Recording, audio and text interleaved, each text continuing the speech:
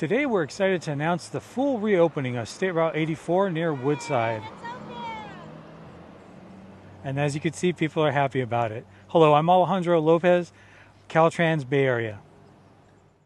In March 2023, after a series of significant storms, Caltrans closed State Route 84 near Woodside due to two landslides leaving a 250-foot wide section of roadway destroyed. State Route 84 was not safe for motorists. With the roadway closed, Caltrans began looking into repair options. The first challenge was waiting for the land to stabilize while crews continuously monitored the site. In April 2023, Caltrans crews were able to safely access the site to begin work. Initially, repairs began with crews placing nearly 3 dozen 50-foot long piles into the lower slope.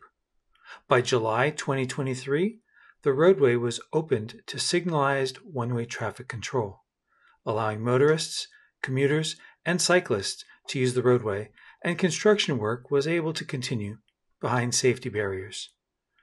Caltrans established a project-specific newsletter sent regularly to residents, elected officials, and partners to keep informed of the progress.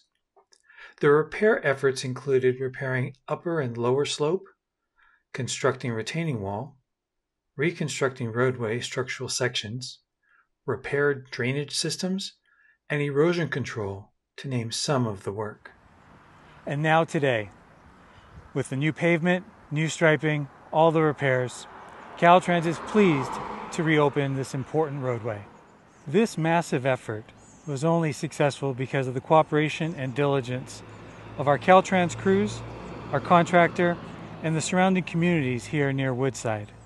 Thank you, everyone.